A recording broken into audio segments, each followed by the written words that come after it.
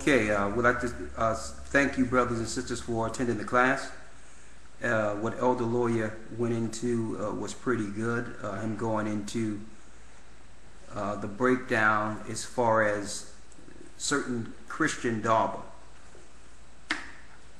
And I heard someone ask about the virgin birth, and I thought that we would actually tackle that along with some other things in a short span of time, if the Most High allow it this Sabbath. First and foremost, I don't know if you noticed, but people tend out there to take clips from our teachings, or probably a few second snippet from our teachings, and they'll just take one part of what we say and then make a complete hour or two video off of it, claiming this is what we are saying. I don't know if you've all recognized, no one ever take our clips and let what we're teaching actually play out so that people can understand what we're teaching. And see, brothers and sisters, I'm going to say that that's deception in itself. That's a clear deception. If you want the people to know what we're saying, just play out the whole thing. And people do that. I'm going to tell you why they do this. I'm going to go into it in a moment. And I'm going to give it an example. They'll take a snippet of something and say, well, the Gathering of Christ Church don't believe in the virgin birth. And they'll take a snippet, and those that run into the video will believe what they're saying, or will believe that we said what this person who is actually against the work is saying.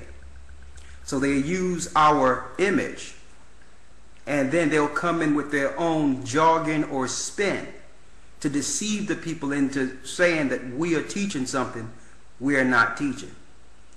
So you have to beware of that. That's straight deception. All right? Now, when it comes to the virgin birth, I thought we would tackle it. It's something we actually tackle within the Hebrew Academy in detail. We've actually put the videos out online many days, even before the Academy was there. But I thought we would teach it again in detail so you will have it for yourself to know that the knowledge is for everyone. We don't hold no knowledge back. All right? The Academy is a student and teacher setting. It's an entirely different setting than us just teaching online like we're doing right now. There's materials involved. There's quizzes involved. There's test scores involved. This is for people who are trying to up their vocation and learn the Bible along with us in a short amount of time, and is willing to sacrifice some finances, only $50 a month, to do so. Therefore, our time and expenses for what we actually do behind the scenes are taken care of. All right? So that's what that is about. But I wanted to break down the virgin birth, and this is why I'm going to break this down today. We don't have much time, but I'm going to do it anyway. This is why. Christians now are jumping on this thing to attack Israelites. Well, Israelites don't believe in the virgin birth. This is what Christians must understand, and this is our statement to Christians. We believe in a different Christ than you. And I want Christians to understand that. We don't believe in the same Christ. So when you try to equate what we're teaching with what you're teaching. You cannot. Because what Christians are teaching today stems from paganism. You're not teaching the truth according to Christ. All right? So you can't make bold statements. One thing when people try to make these snippets about the virgin birth, they leave this out. And I need everyone who might make a future video with the Gathering of Christ Church speaking of the virgin birth to add this in. We believe that Christ is the Savior. We believe Christ is the first begotten of the Father. We believe that Christ was with the Father in the beginning and created everything we see today. We believe that Christ came in the earth as a sacrifice based on the children of Israel having the law of sacrifice in the Old Testament for the atonement of sin. We believe that Christ paved the way so that those who believe in the first begotten of the Father, which is Christ, shall be saved. We believe that no man cometh to the Father but through Christ. Christ is the way, the truth, and the life, and no man cometh to the Father but by him. Make sure you add all that in when you are bringing forth the Gathering of Christ don't believe in the virgin birth. Because what they're really doing out there, brothers and sisters, they're just, this is what they're really bringing. They're really bringing the fact, they're trying to just put that out there that the Gathering of Christ don't believe in Christ. Or Israelites don't believe in Christ. Let me make it clear. We can believe in Christ and not follow the virgin deities of ancient Babylon and Rome.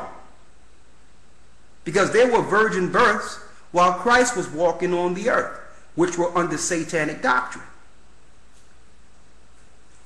You understand? What we are saying is we're not going to follow the pagan deities of Rome who hijacked Christ's teachings and brought forth paganism so that they can usher in their virgin deities that were in place before Christ came to the earth. That was in the earth while Christ was walking. Christ was actually converting, and the disciples were converting pagans out of that belief. So are we going to use Christ's name to bring people back to paganism?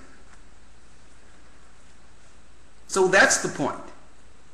Now, for the record, so that everyone can understand, and I know people might take snippets of this in one point without allowing everything to be broke down in its entirety.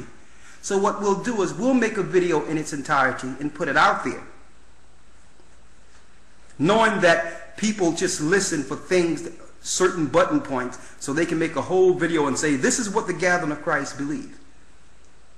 We believe that Christ is the Savior, but we understand that the Antichrist doctrine have been injected within mainstream society, mainly due to the deception of the European doctrine of Roman Catholicism.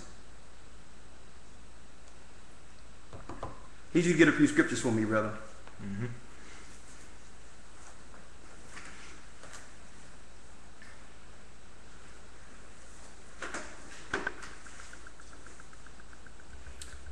Go to St. John 5 and 38 and 39. And I need you to also get the scripture that says, he that believeth on me, as the scripture have said.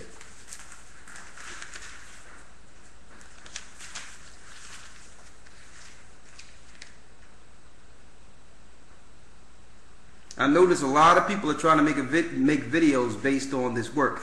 This proves that through the Spirit of the Most High, that this truth is resonating through everything. You got Muslims, Christians, Israelites, everyone trying to make something against the Gathering of Christ Church. But to me, listen, we welcome it. Because actually the truth is resonating and tearing down the strongholds in all these other factions.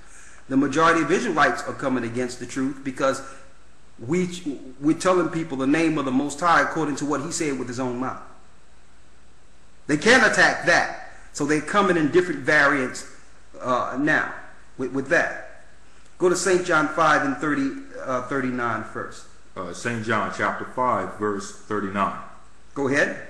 Search the scriptures. Read it again. Search the scriptures. Search the scriptures. Read. For in them ye think ye have eternal life. For in them you think you have eternal life. Now, why did Christ say that? That you think you have eternal life. Why? Because people are not searching the scriptures according to sound doctrine. They're searching the scriptures to defend the doctrine they was brought up from their youth. It's a difference. So the Bible tells us to destroy and tear down every imagination that exalteth itself against the power of the Most High. Read on. Search the scriptures, for in them ye think ye have eternal life. For in them you think you have eternal life. Go ahead. And they are they which testify of me. And these scriptures testify of Christ. What we're saying is we're going to tell you the truth of Christ. If we were to follow what Christians are saying about Christ, then you would have saw us in church on Easter Sunday, claiming that they're celebrating the resurrection of Christ, when no place in the Bible did Christ tell you to celebrate his resurrection. Therefore, nowhere in the Bible did it tells us to follow Christ's virgin birth, and Mary as a virgin mother who had the child of God. That's all pagan. It's no place where the disciples said this was a prerequisite in following Christ. We're going to show you that according to the teachings of the scriptures, they that believe on Christ not having a physical father is actually the spirit of Antichrist. And we're going to prove it out of the Bible. Now, some people, they'll probably look at this and just take what I just said from there and make a video out of that. Okay? But I'm going to prove everything we're saying. Get your pad and your pencils, your paper, write down the scriptures. And we're going to show you beyond any shadow of a doubt that Christ had an actual physical father and a spiritual father.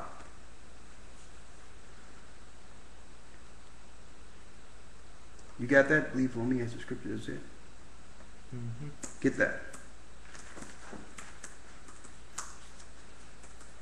St. John chapter 7 verse 38. Read.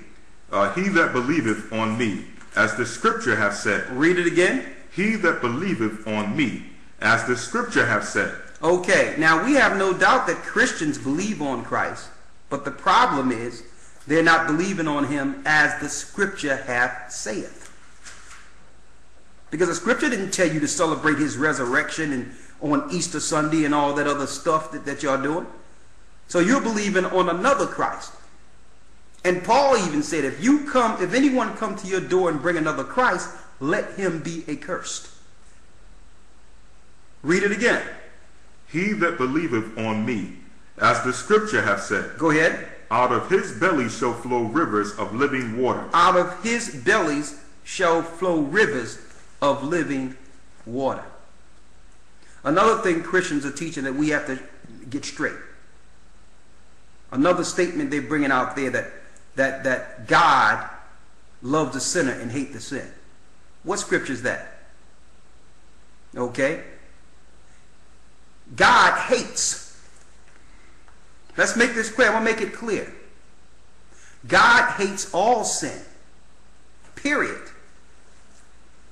Now, if you're repentant of sin, then he accepts and loves. Let's go to Proverbs 8 and 17.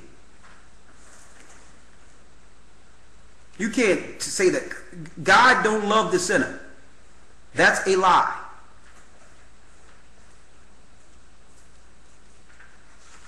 Proverbs chapter 8, verse 17. Read it. I love them that love me. Read it again. I love them that love me. I love them that love me. That's crystal clear. Now, how do you love the Most High? Hold that and go to 1 John, the 5th chapter, and the 1st verse.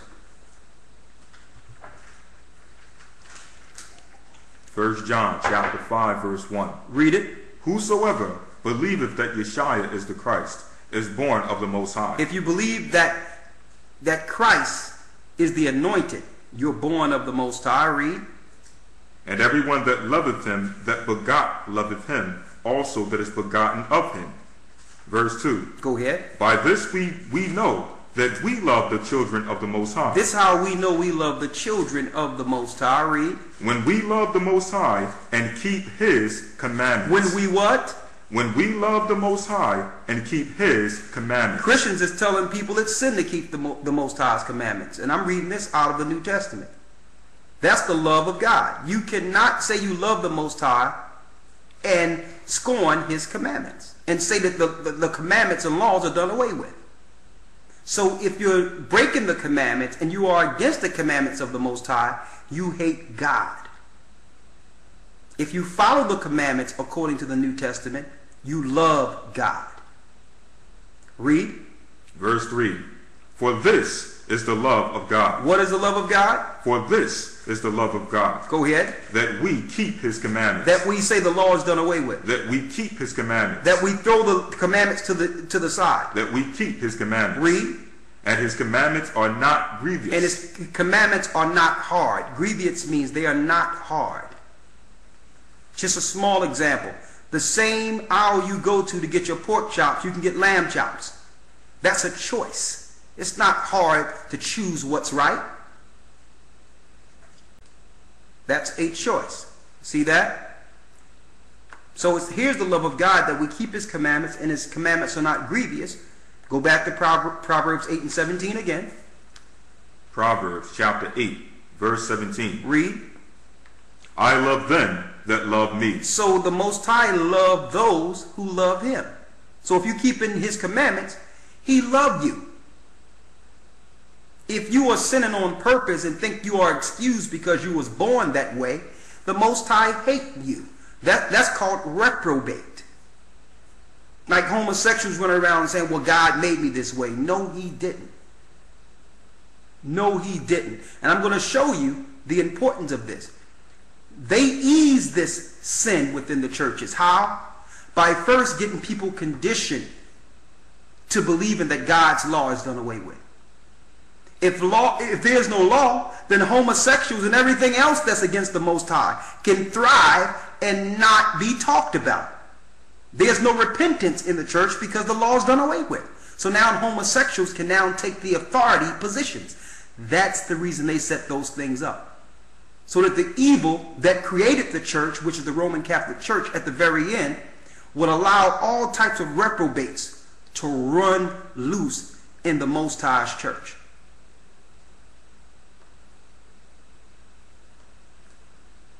Hope you all can see that.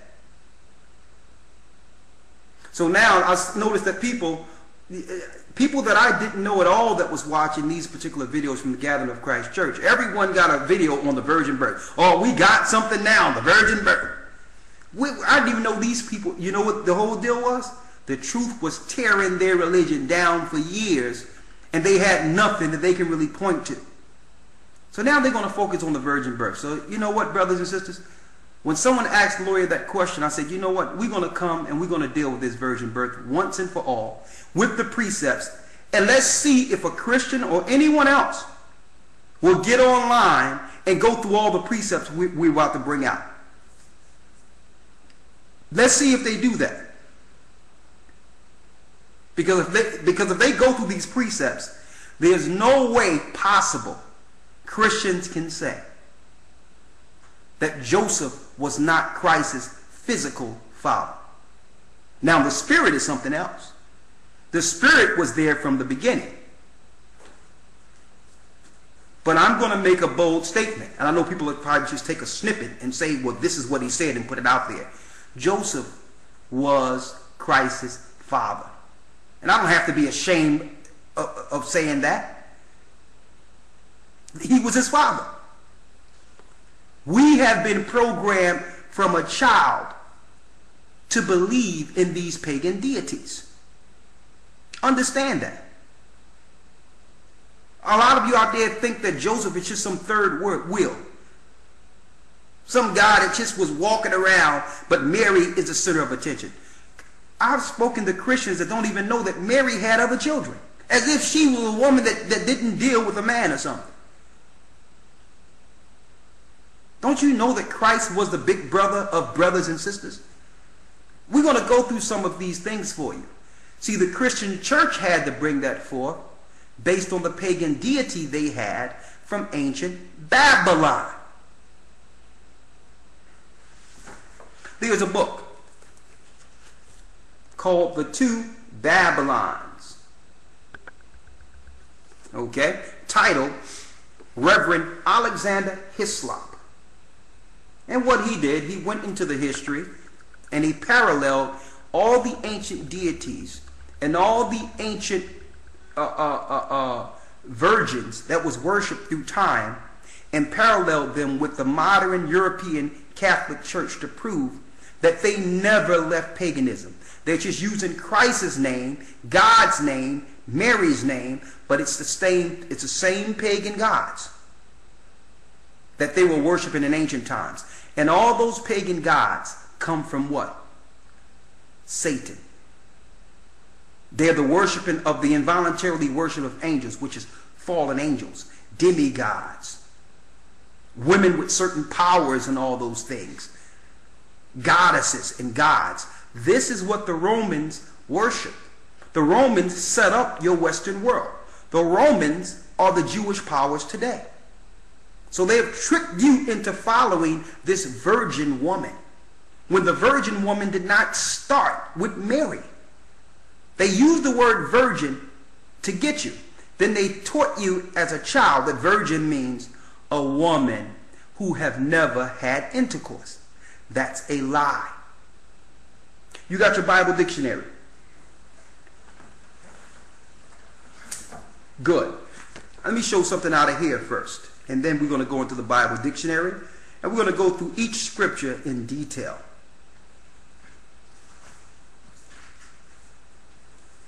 Okay, here's an old Roman coin of the Yule log with the serpent wrapped around it. That's number one. You know, some people might ask, well, what is this? The Yule log is the log of the virgin child that's burned in your fireplace every December 25th. Yes. Coming out of the fire. Who comes out of the fire? Satan. Who's the child that was born December 25th? Nimrod. Satan's child that fought against the Most High, that built the tower to fight against the Most High in Genesis the 11th chapter. Now you got the Yule log. They're claiming that a tree stump is left, which was Nimrod's tree. And which Nimrod, they say when Nimrod died, a tree erected over his grave. And every December 25th, the slaves or the plebs had to decorate the tree and put gold and silver around it. And you can read about that in Jeremiah the 10th chapter. But all Christians are still celebrating Christmas. And what was left was a stump, which is called a Yule log, Y-U-L-E, which means the child's log. So every year during Christmas, you must chop down a tree and put a log in the fireplace. All your commercials have the log burning. That's Satan coming out of the fire in representation of the Yule child, Nimrod, the virgin child. But we have a problem if we say, let's examine this. When Christ says in Matthew 24, that many shall come in my name saying I am Christ and shall deceive many. Now there's more. See, we don't do any research. We just go to church and believe everything these Christian pastors tells us, not realizing, not understanding that these Christian pastors were set up by Romans. You are dealing with a slave doctrine. If you believe the people that run this earth, that have set up your churches, are following God, you are sadly mistaken. They are Satanists at its highest level. They're the ones who gave you Christianity. Now, it so happened that the mother, child, and son don't stop with the Roman Catholic Church in Europe. You can find this in Asia. And they wasn't believing in Mary and Christ, but you can find a virgin child there. Okay? In India, there's a virgin child and mother. But they don't believe in Christ and Mary. Okay? Let me read this for you.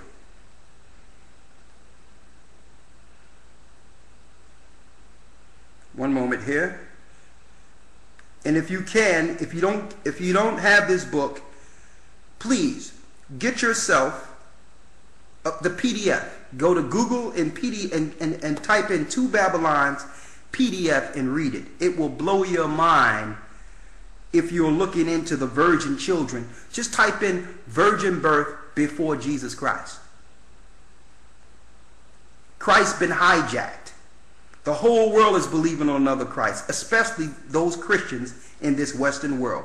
You are believing in Satan. Okay? There's more.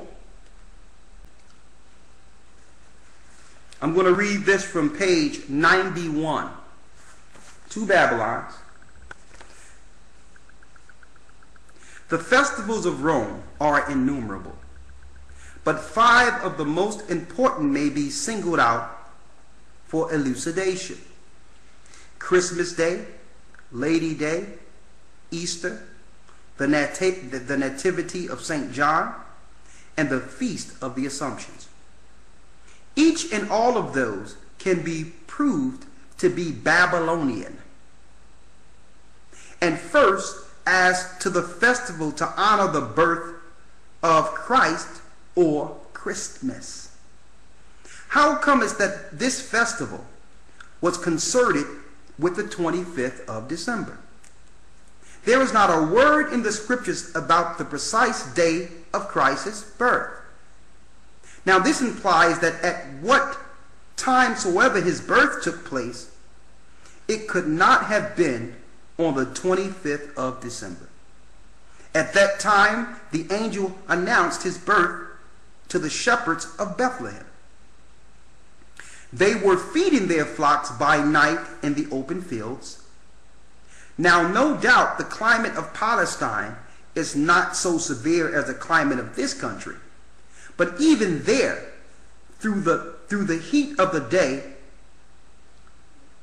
though the heat of the day be considerable, the cold of the night from December to February is very piercing. And I know in the Middle East, even at nighttime, you can't have no baby outside in the dead of winter and have that baby live through that. So Christ was born in a manger outside. There's no way he could have been born on December 25th. So why are we celebrating December 25th? That's a lesson in itself. But this still goes back to the virgin child. The virgin child was born December 25th. Why? Because of the spring solstice. They claim Semiramis, his mother of Babylon, they claim she came down in an egg and hatched in the river Euphrates during the spring solstice. And she was impregnated after that. And when you count 9 months from the spring, yes, you get what? You get Christmas. That's when Nimrod was born. That's that virgin child, not Christ. So if you want to talk about the virgin birth, we must bring this thing all the way around and show you the history. The Western world have never taught the truth of Christ. They're Satanists. They have tricked you by using Christ's name, and they have given you pagan deities and virgin deities of gods and goddesses to worship. Now, I can believe in Christ and not believe in that, because I can just believe in the things that Christ says. That's why he mentioned it. If you believe on me, as the scripture hath saith. So I'm not going to believe in Christ any other way. I'm not going to hear what my preacher got to say if it's not what Christ said. I'm not going to hear what anyone have to say. I'm going to do the research. I'm going to open up the books, open up the history books, the Strong's Concordances. I'm going to make sure I'm worshiping the Christ that's written and not the Christ my slave master gave to me. More before we go into this. I need the picture of the Babylonians, mother and child. One moment. Stick with me, brothers and sisters. Stick with me here. Here you go. Here's some images from India and from ancient Babylon, just so I can show you some of the ancient images. You can go to these places as we speak today and find images all over the old world just like this, mother and child. But none of these people are Christ and Mary. So how is it that the same story of a virgin mother and child went out throughout the four corners of the earth in different languages? Well, it's easy. At one time, before the splitting of the tongues, in Genesis the 11th chapter, all people were worshiping Semiramis and her son Nimrod, and they was all speaking one language. When the Most High split the tongue, they took those same religions to different lands with different languages. And through time, they kept that virgin child myth alive in the earth under their particular language.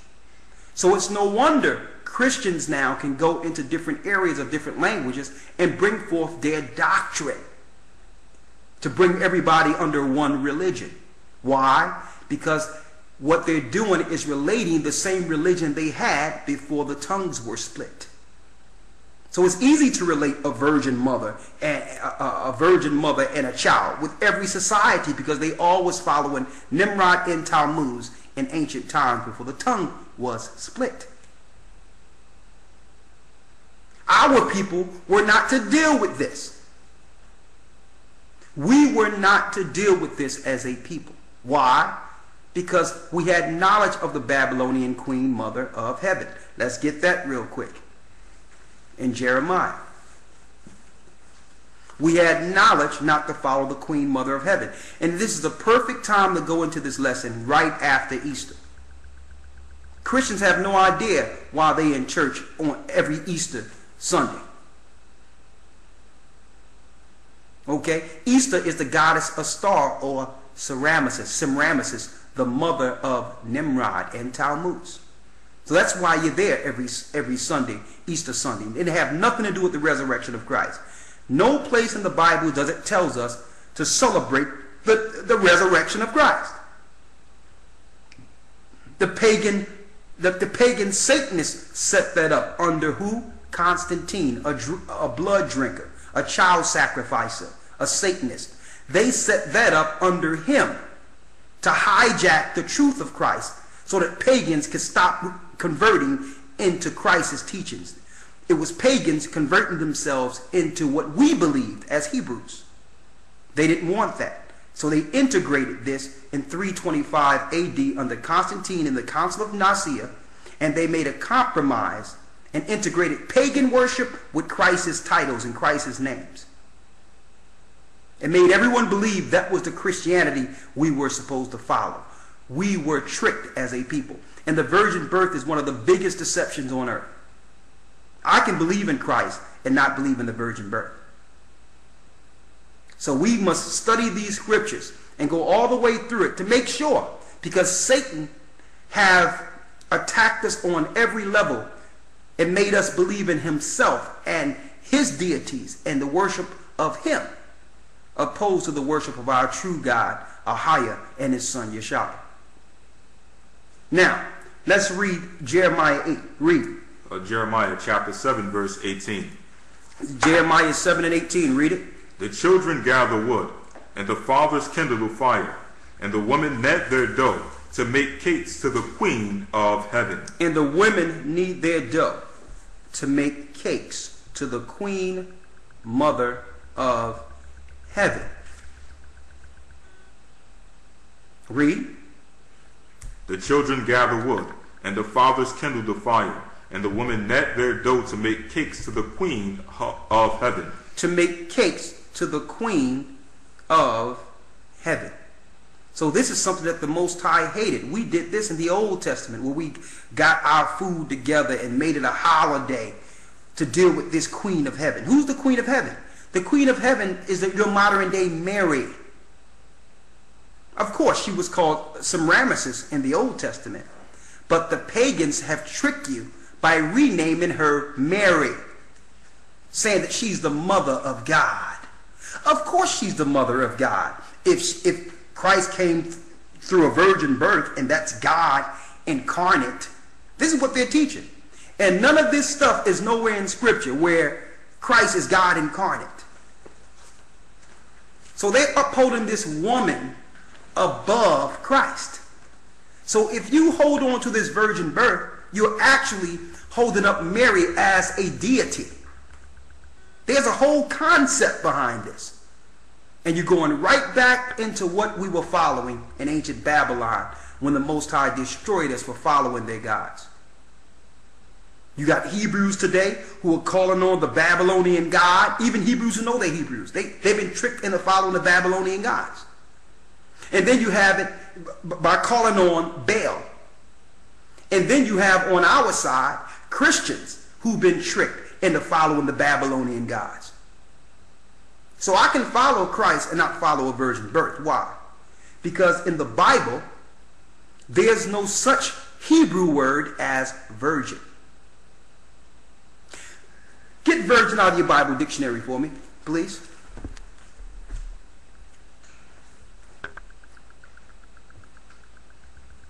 Virgin. Go ahead.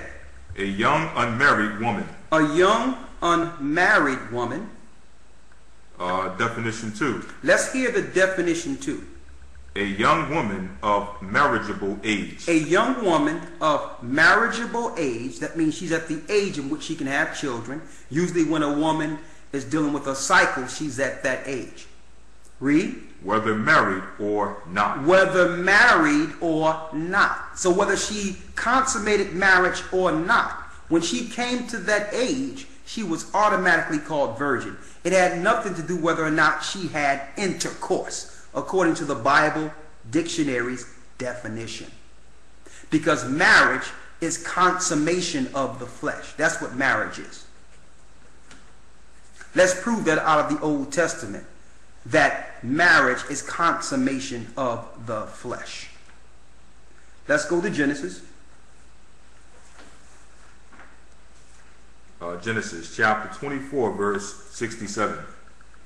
Go before that. This is when Rebekah met Isaac. Now, mind you, she met Isaac for the first time. They have never met. They heard of each other. But this is the first time Isaac is meeting his wife-to-be, Rebekah. Read. Genesis chapter 24, verse 64. Go ahead. And Rebekah lifted up her eyes, and when she saw Isaac, she lighted off the camel. She came off the camel. Verse 65. For she had said unto him, unto the servant, What man is this that walketh in the field to meet us? So she asked the servant, Who is this man that walketh in the field to meet us? Go ahead. And the servant had said, It is my master. Therefore she took a veil and covered herself. Therefore she took a veil and covered herself. See, and that's where you get the veil in marriage ceremonies. They're getting it from this. According to the scripture, a woman is supposed to be shamefaced. So she would cover her face when she was going to meet her man. Read. Verse 66. And the servant told Isaac all things that he had done. Verse 67. And Isaac brought her into his mother Sarah's tent, and took Rebekah. He took Rebekah, go ahead. And she became his wife. And she became his wife. As you can see, there's nobody reading any vows there. There's no one sitting in front of them. There's no crowd. They consummated. And at that point, she became his wife. That's what marriage is according to scripture. Okay, the ceremony is optional. Okay, but it's not a prerequisite if two people agree. Christ says what he put together, let no man put asunder. And that's including a preacher. There was no magistrate there. And I'm saying this because a lot of brothers and sisters don't even know why the marriage certificates and all those things were even instituted in the Western world. There was no such thing as a marriage certificate in America until after they freed the slaves. They found out there were too many black men marrying white people and all that. So they wanted to keep a record of it, to control it. So they instituted a marriage certificate and started teaching clergy, if anyone marry outside of government, tell them it's fornication and sin. When before that, slaves used to just jump the broom. They would jump the broom, then go into a house and consummate their marriage. So you have to realize the institutionalized thinking we have and believe in everything clergy and what this world tells us. There's an agenda either through satanic worship or through systematic institution and institutionalized control of people. This is what they use clergy for, to worship their gods or to control the people. Christ says, you shall know the truth, and the truth shall make you free. So we're giving you the truth here. All right? Now there's more. Let's get into the virgin birth now. And when I got the truth of the Bible,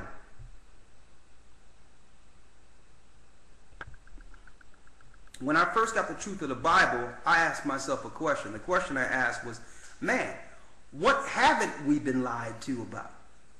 What is it we haven't been lied? Listen, in order to get the truth, you got to drop everything you've learned and learn again, which be the first principles and oracles of the Most High, like it says in Hebrews. And that's the truth.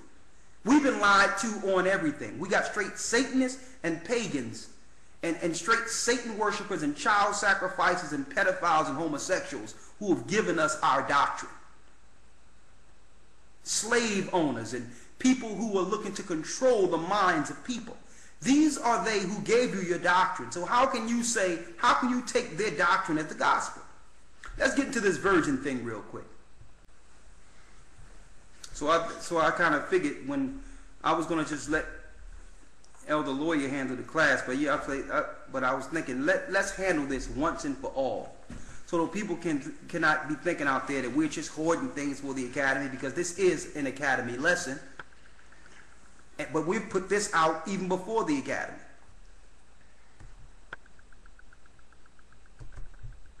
All right. And another thing I want to say, those who believe that Christ was born of a virgin, that's your business. Okay, we can't stop you from believing whatever you want to believe. As long as you walk like Christ and follow Christ, those are the key things. All right? But we're going to give you the history of what the virgin birth is. It's not just a virgin birth. There's a whole philosophy and belief system that comes with that understanding. That's what we'll give you. And from that point, you have a choice of whether or not you want to follow it. We want to follow Christ regardless of how he was born. Let's make that clear. Because nowhere in the scriptures does it say that you must believe that Christ was born of a virgin and Mary was a virgin. Of the definition of virgin this society gives you. Okay? Because when people ask, well, do you believe in the virgin birth? And we answer straight up, well, yeah, we believe in the virgin birth, but not the virgin birth they're teaching in the churches. We believe that according to the Hebrew, virgin means maiden, because that's what it means. In the Old Testament, virgin and maiden is synonymous. They're interchangeable. But the Christians and the pagans could not use the word maiden. Why? Because they were looking to bring forth a deity they were worshiping already, which was a virgin or untouched woman. Maiden don't do that for them. Okay? First, research the ideology of those who gave you your religion. Okay? The Roman Catholics is the mother of harlots. She is the one, the Roman Catholic Church, set up all your Christian churches in America. Okay? So know what their agenda is to understand the virgin birth. All right? Now, I need you to get the one we have in Deuteronomy. What's it, the 33rd chapter? 22. The 22nd chapter, yeah. Deuteronomy 22. And let's go to Romans, the first chapter. Romans chapter 1 verse 3. Read it. Concerning his son, Yeshua Christ, our Lord. Hold up. I want you to read it exactly like you see it, just in case Christians are reading this. So we're going to use the words, even though we know Christ's name is not Jesus. There was no J's when Christ was walking the earth. All right? But just for edification, we're going to read it like we see it in case a Christian run into this and only know the word Jesus. We don't want to be a barbarian unto our own people. So we're going to read it just for the sake of edification. We don't believe in the word Jesus because there was no J's during Christ's time. So let's put that on the record. But we're going to mention exactly how it's written just for edification, because some people will look at it and they'll just say, well, what word did he say? Well, I don't believe in him. He's changing words in the Bible. That's what people do. And they'll ignore the whole purpose of us reading this in the first place. So let's just stick with it as it is written. Read it. Romans chapter 1 verse 3. Go ahead. Concerning his son, Jesus Christ, our Lord. Concerning his son, Jesus Christ, our Lord. Which was made of the seed of David. He was made of the seed of David. So if you want to know how Christ was made,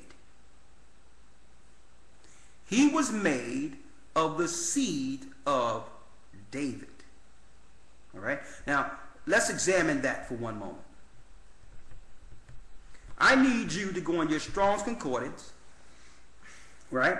We're going to pull up a Strong's Concordance, and for all you scholars out there, if you are a Christian, get yourself a Strong's Concordance. If you're looking at us on the computer, type in concordance on your Google and get concordance. What is a concordance?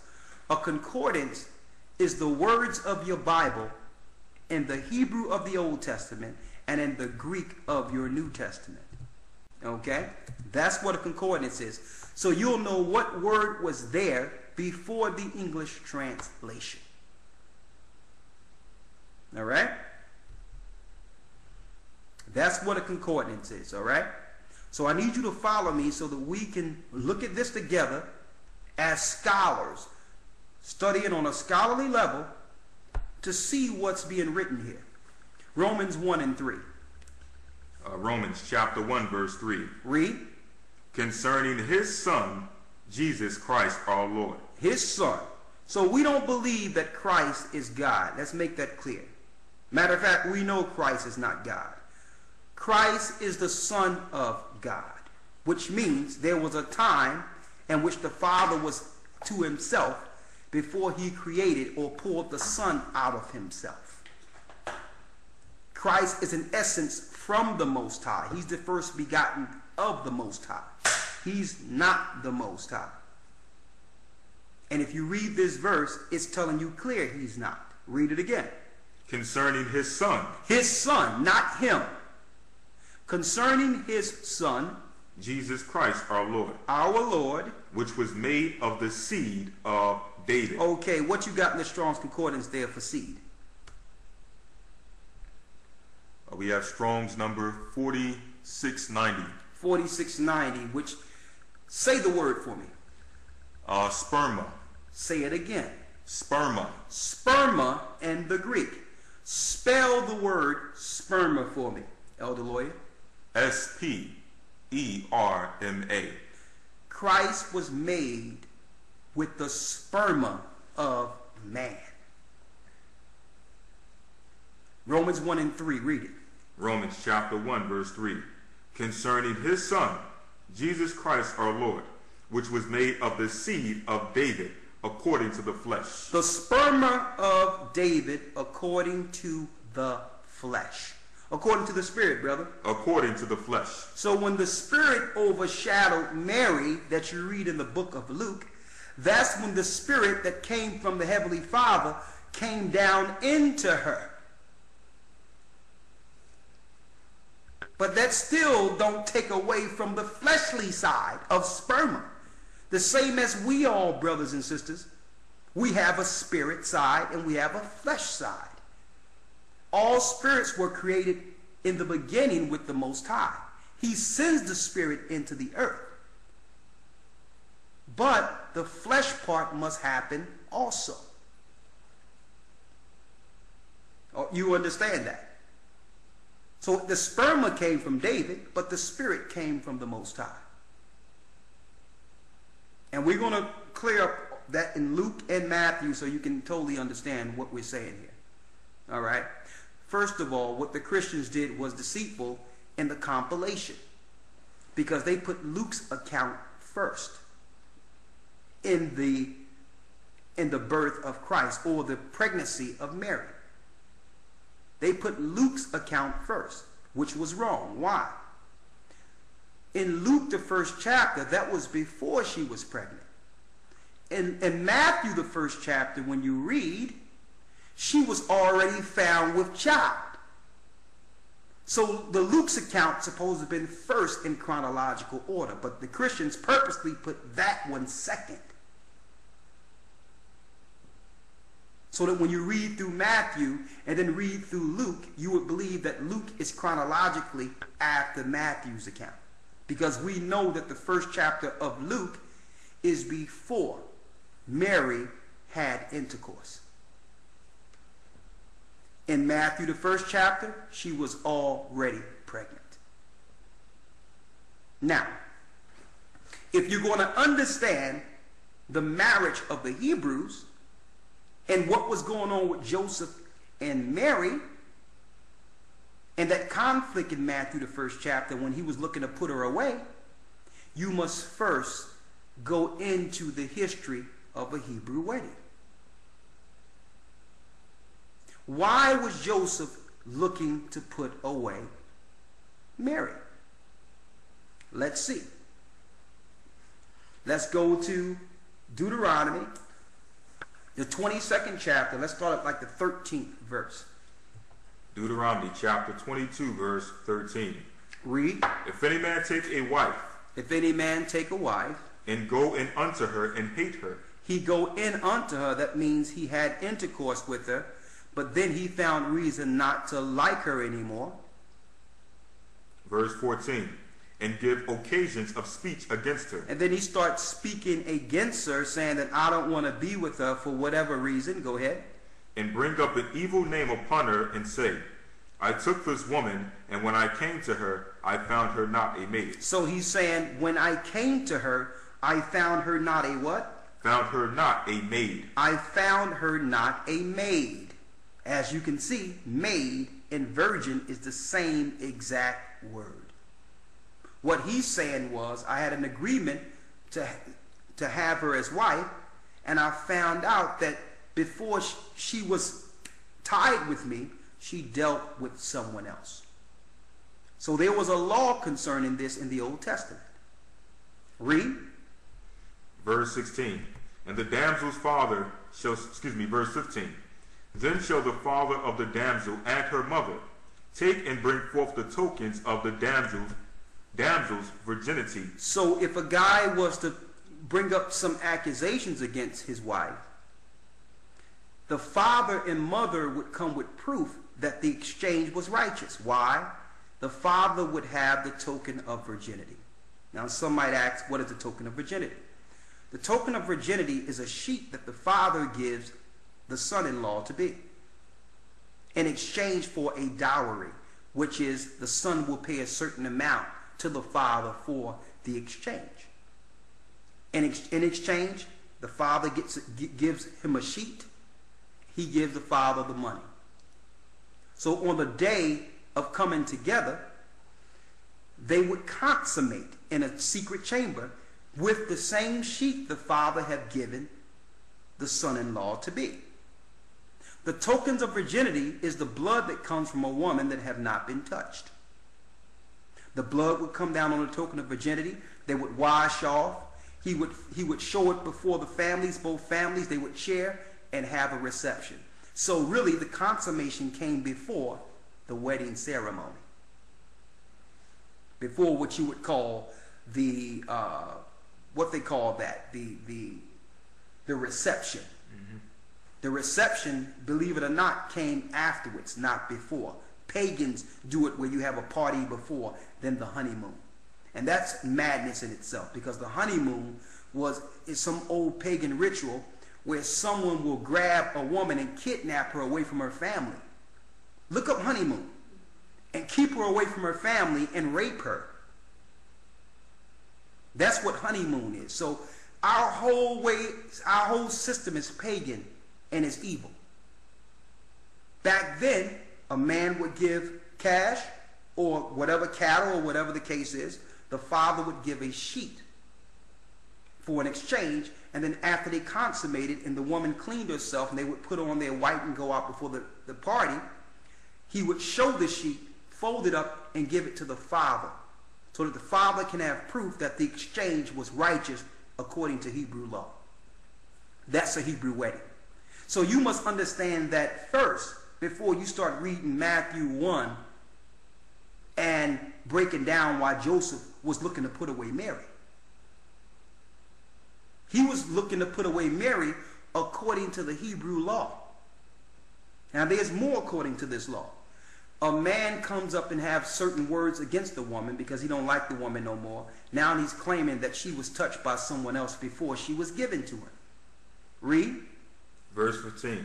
Then shall the father of the damsel and her mother take and bring forth the tokens of the damsel's virginity. So they'll take the blood that's on the sheet unto the elders of the city and the gate. So the elders of the city who presided over things, because there was all records, they would go to him and say, listen, they would go to them and say, here's the tokens of virginity for the exchange. Read. Verse 16. And the damsel's father shall say unto the elders, I gave my daughter to this man to wife. I gave my daughter unto this man. Read. And he hateth her. Verse 17. And lo, he hath given occasions of speech against her. Now he's given an occasion of speech against her. Read. Saying, I found not thy daughter a maid. I found not thy daughter a maid. To show you that the word in the Hebrew is maid, not virgin. Virgin falls under the Greek deities, under the Roman deities. Why? Because they were following and worshiping virgin deities. Even Virgo itself is a pagan Roman deity. Read. I found not thy daughter a maid. I found not thy daughter a maid. Read. And yet these are the tokens of my daughter's virginity. Yet these are the tokens of my daughter's virginity. I can show you proof that he laid with my daughter, and it was a righteous exchange. Go ahead. And they shall spread the cloth before the elders of the city. They shall spread out the sheet so the elders can see it. Go ahead. Verse 18. And the elders of that city shall take that man and chastise him. And the elders will go get this man and say, why are you trying to bring up accusations against this sister who did nothing wrong? Read. Verse 19. And they shall immerse him in 100 shekels of silver. And then you had to pay the family for soiling their name. Read. And give them unto the father of the damsel. So the father was paid for you damning his name. Read. Because he hath brought up an evil name upon a virgin of Israel. You see how it says virgin there? Why? Because virgin is the same as maid or maiden. When you look at the Hebrew, do this yourself in your Strong's Concordance, you'll see that maiden is the same Hebrew word as virgin. There's no difference. Read. And she shall be his wife. And she shall be his wife. He may not put her away all his days. And he cannot do that again. Read. Verse 20.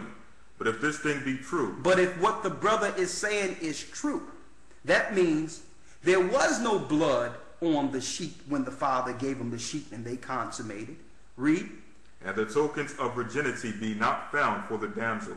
And the token of virginity be not found. That means no blood came down. Read. Verse 21.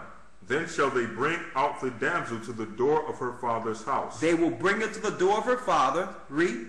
And the men of her city shall stone her with stones. And the men of her city shall what? Shall stone her with stones. The men of the city shall kill that woman.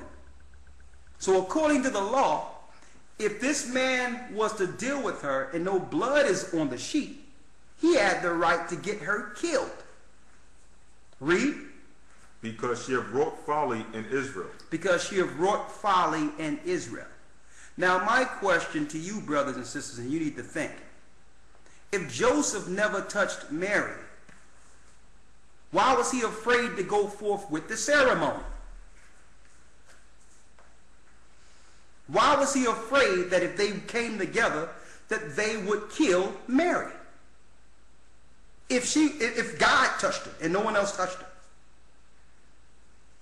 See, this is why they tell Christians don't read the Old Testament. They tell Christians to stay away from the Old Testament because the Old Testament fills in the blanks of what you're missing reading the New. How can you read the end or the middle of a story and get understanding? You don't open up any book and read the middle of the book. You would question their whole doctrine concerning the virgin birth if you understood how Hebrews were married in the Old Testament. But there's more. Let's go to Luke, the first chapter, and let's go to Matthew's, the first chapter. Go to Romans 1 and 3 and hold Romans 1 and 3 in that, and let's go to Acts, the second chapter. Luke chapter 1, verse 29. Hold Luke 1. Go to Romans 1 and 3. Romans chapter 1, verse 3. Concerning his Son, Jesus Christ, our Lord. Concerning Jesus Christ, our Lord. Which was made of the seed of David. Which was made of the sperm of David. You look in that word seed, it's sperm. Read. According to the flesh. Not according to the spirit. So now that's separating the spirit from the flesh. So we know that it's the Most High Spirit, which was the first begotten of the Father, but it's through David's sperm Christ will be made. Y'all follow me here? Read.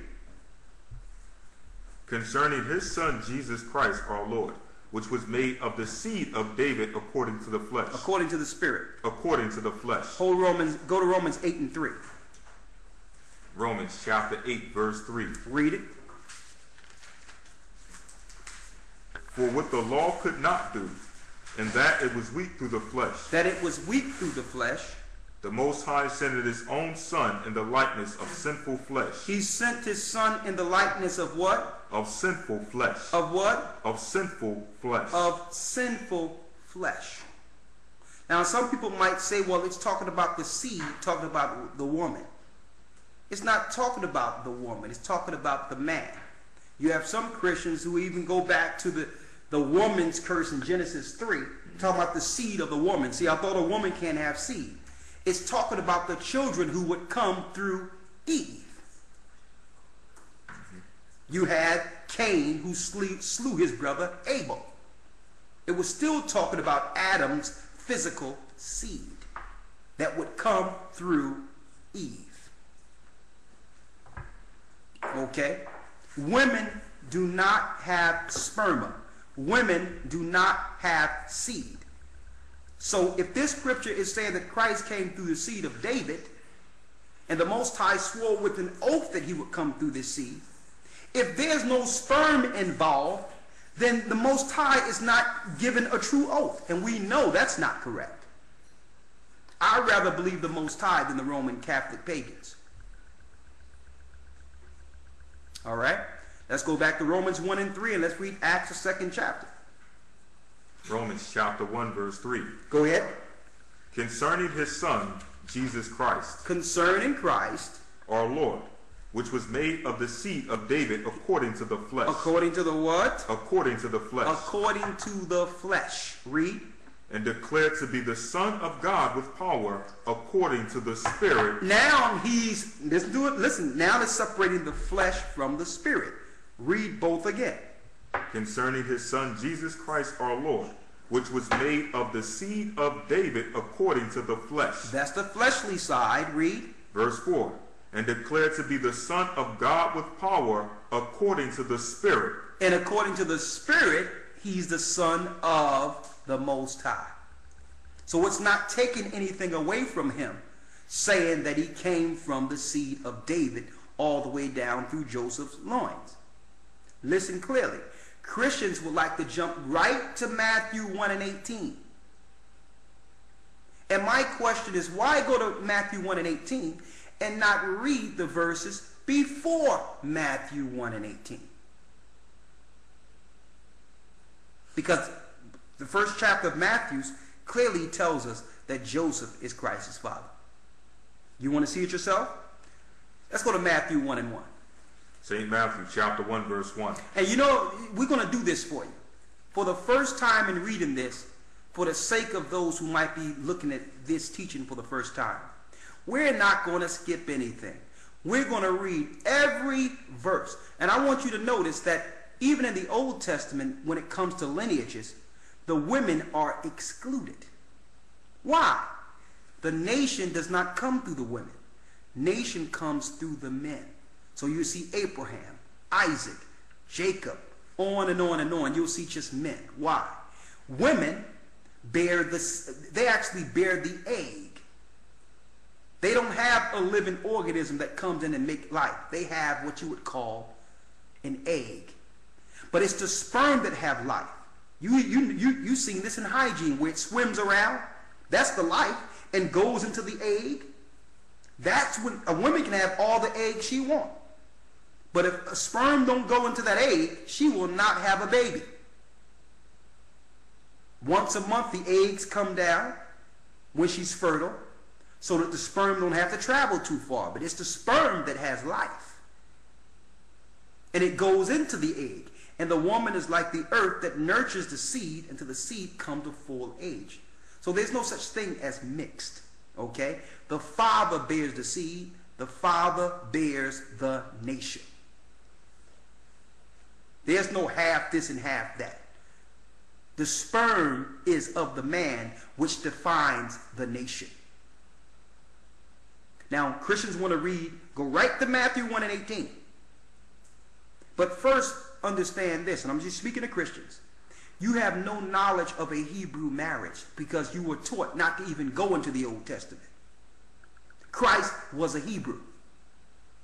So in order to understand this scenario of Joseph and Mary, you need to go and find out how the Hebrews married and stop equating this Western world marriage with what you're reading in Matthew's. Okay? Now let's start at Matthew 1 and 1. We're not going to skip anything. We're going to read all the way down. St. Matthew chapter 1 verse 1. The book of the generation of Jesus Christ, the son of David, the son of Abraham. So Jesus Christ, the son of David, the son of Abraham. Read on down. Verse 2. Abraham begot Isaac, and Isaac begot Jacob, and Jacob begot Judah and his brethren, and Judah begot Perez and Zerah of Tamar, and Perez begot Ezram, and Ezram begot Aram, and Aram begot Amminadab, and Amminadab begot Naasan, and Naasan begot Salmon, and Salmon begot Boaz of Rechab, and Boaz begot Obed of Ruth, and Obed begot Jesse, and Jesse begot David the king. Hold up, these are all men through sperm. And Jesse begot who? David the king. David the king. Now we know in Romans 1 and 3, it promised that Christ would come through the seed of David according to the flesh. Right? So let's see how this materialized. Read. And David the king begot Solomon. And David begot who? Solomon. Solomon became king. So Christ would come through the king's loin according to the oath you read in the book of Samuel's and in the book of Kings.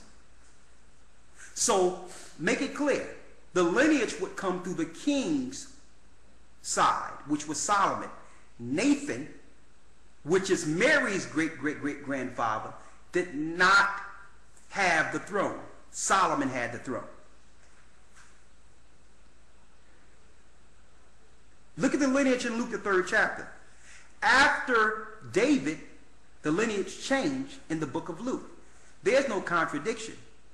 Luke is Mary's lineage.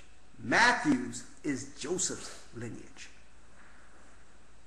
So according to the scriptures, Christ would come through the throne of kings, which was established through David and Solomon, and that in itself excludes Mary altogether, because she didn't come through Solomon. She came through Nathan. Christians don't even deal with that. Clergy don't even deal with that. That Mary is not even in the equation. through the father's loins. Solomon sat on the throne, not Nathan. Nathan was Solomon's little brother. The throne belonged to David and Solomon. Read that again from Jesse. And Jesse begot David the king. And what? And David the king begot Solomon of her that had been the wife of Urias. Read. Verse 7. And Solomon begot Rehoboam, and Rehoboam begot Abiah, and Abiah begot Asa, and Asa begot Joshaphat, and Joshaphat begot... You say it's a little blurred? Okay, one moment. Let me straighten this out. Okay, we do apologize. Maybe the resonation going to be a little less clear. We don't know, but we had to switch to a different computer. We was having technical difficulty. Let's get right back into it. You probably need to squeeze closer here. The wire. Okay, that's good. That's good. We're good. All right, where we left off at concerning the virgin birth was Matthew, the 1st chapter. All right. Now we were reading all the way down until we got to Jesse and David, proving beyond any shadow of a doubt that Joseph was Christ's father according to lineage. Chapter and verse where you left off at, brother. St. Matthew chapter 1 verse 10. Go ahead. And Ezekiel begot Manasseh, and Manasseh begot Amon, and Amon begot Josiah, and Josiah begot Jeconiah, and his brethren about the time they were carried away to Babylon.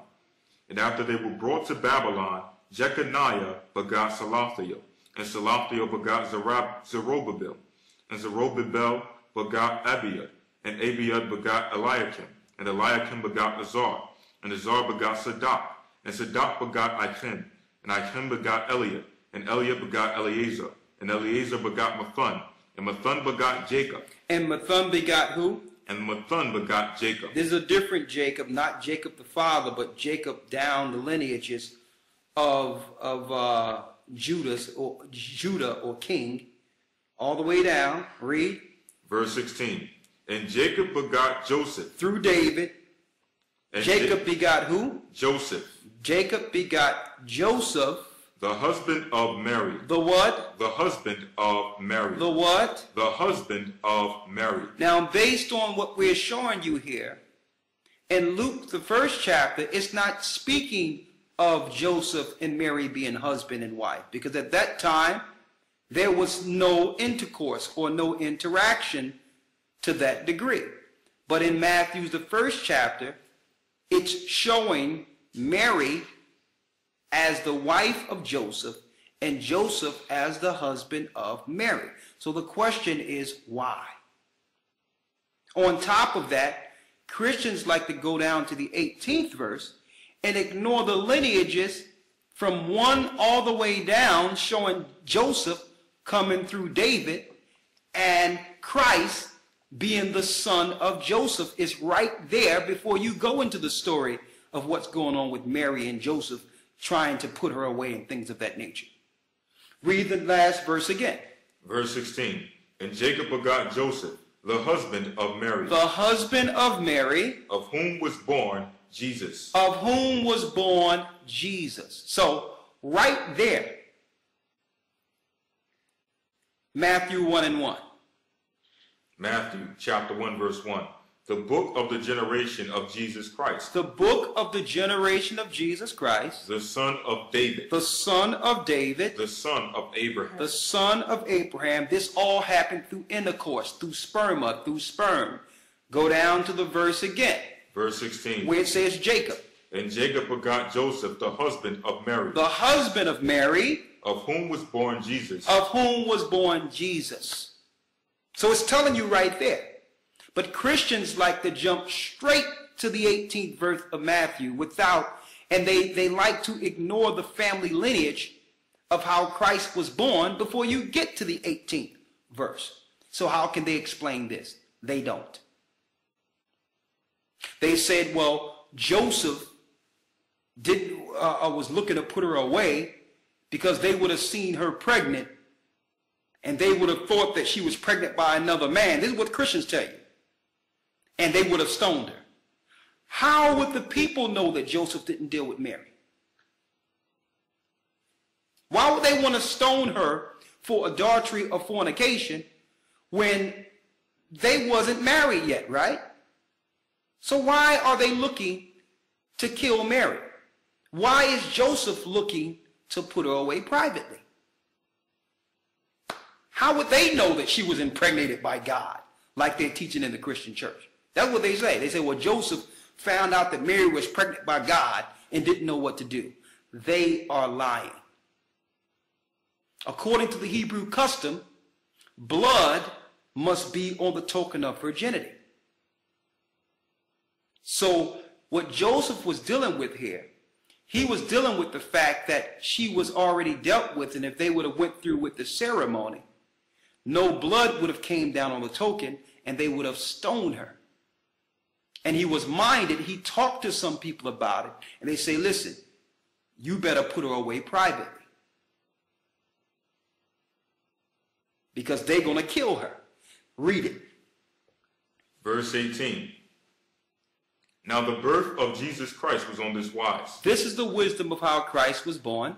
When as his mother Mary was espoused to Joseph. Engaged to Joseph. Before they came together. Before they came together for what we see in the Old Testament, the token of virginity. Before the father gave the token. Before the money exchange happened according to the Hebrew law. Read. She was found with child of the Holy Spirit. She was already pregnant with the child.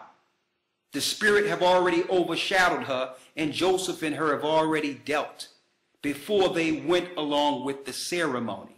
That's what it's speaking of here. Why? Because the Spirit overshadowed her in Luke. So this was after all that happened. She was already pregnant with Joseph's child. Read. Verse 19. Then Joseph, her husband. Hold up. They never dealt. So why is the scripture in Matthew calling Joseph her husband? According to Christians, nothing happened.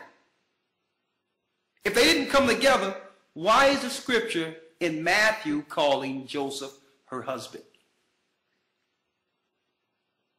And Joseph, her husband, being a just man. Being a just man. And not willing to make her a public example. What public example? The public example we read in Deuteronomy, the 22nd chapter. If no blood is on the token, they will stone her before her father's door.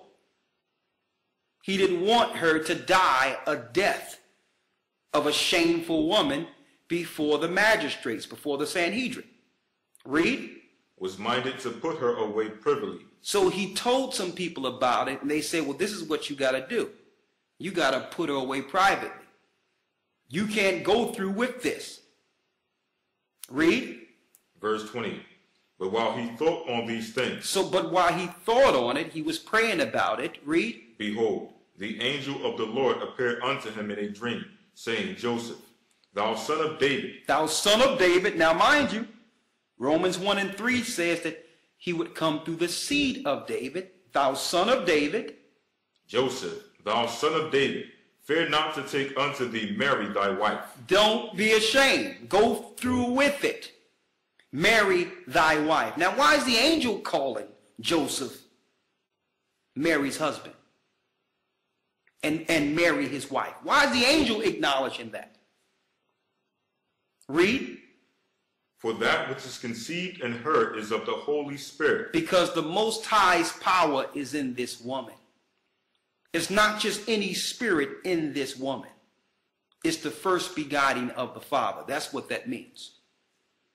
So he told, the angel was telling Joseph, go through with it. I'm going to make everything fine. So this does not take away from the Spirit of God, because that's the Spirit that was with the Father from the beginning. So Joseph went along with it. He did everything right, and the Most High made sure that the marriage worked out perfectly fine in the eyes of man. But physically, according to the oath of the Most High, Joseph was Christ's father. From the flesh, seed of David, and from the spirit, the power and throne of the Most High, according to precept. When you go into the book of Luke, the 3rd chapter, it shows you Mary's lineage. Mary's father's name was Heli. When you go into Luke, Luke is speaking of before Joseph and Mary came together. So the story of Luke comes first. Now there's more. We have a little more here. Go to Hebrews, the 2nd chapter.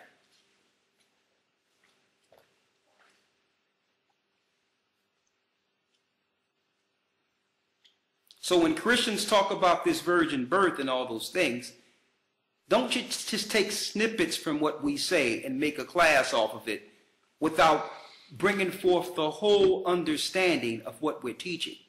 Because it's deceiving the way they're putting it out there as if we don't believe in Christ. We don't believe in the pagan Christ that the Christians are teaching. According to the New Testament, the Bible you read, it tells us Christ could not have come like the Christians is saying. Why? They're claiming that God came down and impregnated a woman and had a child. According to mythology, that would make Christ a demigod, which is who the Romans worship, Zeus. He punished the angels for coming down, sleeping with women, and having children called Nephilim before the flood. That's an evil act. So if he's telling the angels not to come down and do such interaction, how can the Romans now taught that God himself came and impregnated a woman? You're going to find out that these are the same children of Nephilim the Catholic churches are following today. And they've tricked you into believing it was God who did this act, when it's the same demigods you're worshiping of ancient Rome. So we're saying examine the whole thing before you discount something. Know what the Romans are worshiping and what they are bringing forth before you defend that doctrine. Because according to the New Testament, it tells us Christ could not have been born that way. I'm going to show you. Read. Hebrews chapter 2, verse 9. But we see Yeshua, who was made a little lower than the angels. He was made a little lower than the angels. For the suffering of death, crowned with glory and honor, that he by grace of the Most High should taste death for every man. Go ahead. Verse 10. For it became him, for whom are all things, and by whom are all things, and bringing many sons unto glory, to make the captain of their salvation perfect through sufferings. Verse 11. For both he that sanctifieth and they who are sanctified are all of one. For which cause he is not ashamed to call them brethren, saying, I declare my name unto my brethren in the midst of the church, will I sing praise unto thee. And again, I will put my trust in him. And again, behold, I and the children which the Most High have given me. Verse 14. For as much then as the children are partakers of flesh and blood. Read that again. For as much then as the children are partakers of flesh and blood. For as much as the children are partakers of flesh and blood. Read. He also himself likewise took part of the same. Christ took part of the same. That through death he might destroy him that had the power of death, that is, the devil. So he had to come through flesh to destroy the sins of the flesh and destroy the power of the devil. He couldn't come no other way. Read. Verse 15. And deliver them who through fear of death were all their lifetime subject to bondage. Letting you know that Satan used the fear of death to put us in fear and in bondage under his society. Read. Verse 16.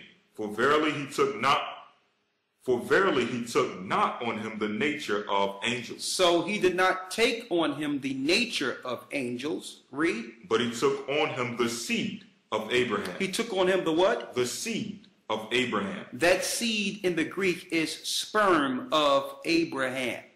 You cannot get around that.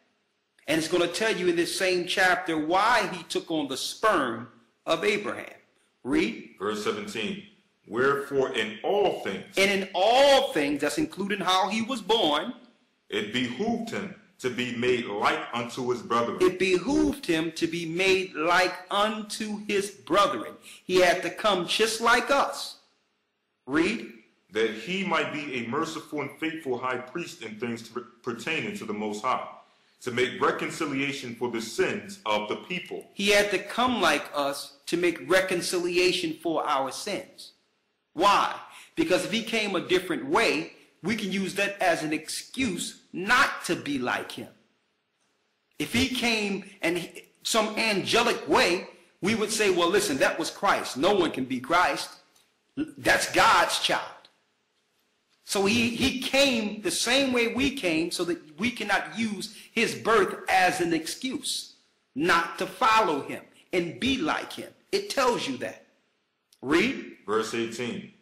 For in that he himself hath suffered being tempted. He suffered himself being tempted. Because he came in the flesh, he suffered the same temptations a normal man go through. Read. He is able to secure them that are tempted. He able to secure us who are tempted. We can look at him who came in the flesh and overcame it and say, you know what? We can do the same because he came just like us. And he showed us how to overcome sin. If he came through this immaculate thing, we would use that as an excuse not to follow him. And no wonder why Christians use Christ as an excuse for sin. Well, that's Christ. No one's perfect. We can't follow him. And we use his birth as an example not to follow the law. We say, well, that's Christ. He's special. Look how he was born. But if you take that out of the way, there's no excuse, according to the Bible. So now if Christ came just like you and overcome sin, what is our excuse? So when we talk about the virgin birth, it's deeper than just Mary not having sex with a man or having sex with a man. It's the whole concept of the virgin birth is a lie. They're saying God broke his own law by coming down, dealing with a woman and impregnating a woman. The same thing he punished the fallen angels for. So all that is encompassed. And the fact that the Roman Catholic Church today is following demigods, which are children of fallen angels. No wonder they have tricked you into believing that God did the same sin he took down the fallen angels for. So wake up. It's deeper than just the virgin birth. It's the whole concept. They're not teaching the Hebrew custom of marriage. Why Joseph really was looking, he didn't know what to do with her. They're not teaching none of that. They just need you to believe in Zeus, the fallen angel, who definitely came and slept with women. That's what they need you to believe in. Zeus or Jesus. Okay? One more in the Apocrypha. Let's get the one in the Apocrypha real quick, and we can open it up for questions from that point. I apologize for the time overlap. We really went over today. But I wanted to tackle this once and for all and have the whole understanding. The virgin birth ain't nothing you can teach in 5 minutes and you have the understanding. That deception is deeply grained within, deeply embedded within all society to have you believe in the Queen Mother of Heaven. Because you're not just worshiping Christ with that understanding. You're acknowledging Mary above all women. When really, the only woman you should be looking at in this earth that we should be actually examining, if a woman is trying to be virtuous, is Sarah. You're not supposed to be looking, and you're not supposed to worship her either. But Sarah is the example of the woman we should be, that a woman should be following or desire to be like. Read.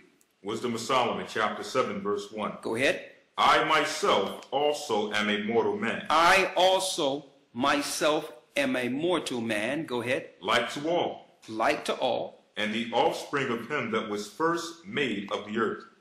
And in my mother's womb was I fashioned to be flesh in the time of 10 months, being compacted in blood. Go ahead. Of the seed of man. Of the what? Of the seed of man. Of the seed of man. Read. And the pleasure that came with sleep. And the pleasure that came with sleep. That's when a man and woman go to bed. Verse 3. Read. And when I was born, I drew in the common air and fell upon the earth, which is of like nature. And the first voice I uttered was crying, as all others do. Just like other children are born. Go ahead. I was nursed in swaddling clothes, You know that Christ was wrapped in swaddling clothes. and that with cares.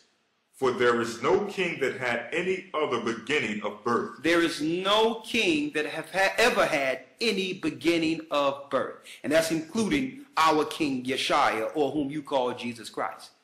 Every king came exactly how I've just read out of Wisdom of Solomon. There's no king that has come a different way. All kings have been born through the pleasure that comes with sleep. What is that? Intercourse. And Christ didn't even acknowledge his mother as some queen mother of heaven or this mother of God. Let's go to Luke, the 8th chapter real quick. Luke 8:19. Let's see how Christ dealt with Mary. St. Luke chapter 8, verse 19. Then came to him his mother and his brethren, and could not come in at him for the press. So now his brethren and his mother tried to get next to him once he became famous. Now notice it says his brethren to show you that Christ had brothers and he had sisters. So her dealing with Joseph, that wouldn't be the first time with Christ that they actually laid down and had children. And see, I have to speak on this level because Christians think that Mary didn't have children. This is how they're programmed. To think that she's this pure, untouched woman that never had intercourse. It says here, then came to him his mother and his brethren, and could not come at him for the press. There were so many people pressing in the crowd. Read. Verse 20. And it was told him by certain which said, Thy mother and thy brethren stand without. They say, listen, Christ, I think your brother and sister, your brothers and your family and your mother, they're on the outside of the crowd and can't get in. Read. Desiring to see thee. And they're desiring to see you. They want to see you. Read. Verse 21. What did Yeshua say? And he answered and said unto them, My mother and my brethren. My mother, my brothers. Are these which hear the word of the Most High. Are these that hear the word of the Most High. And do it. And do it. Like if they were really down, they wouldn't be outside the crowd. They would have been here with me from the beginning. That's what Christ is saying. So he's not saying make a line for my mother and my blood family. So why Christians don't pull this? Why Catholics don't pull this scripture out?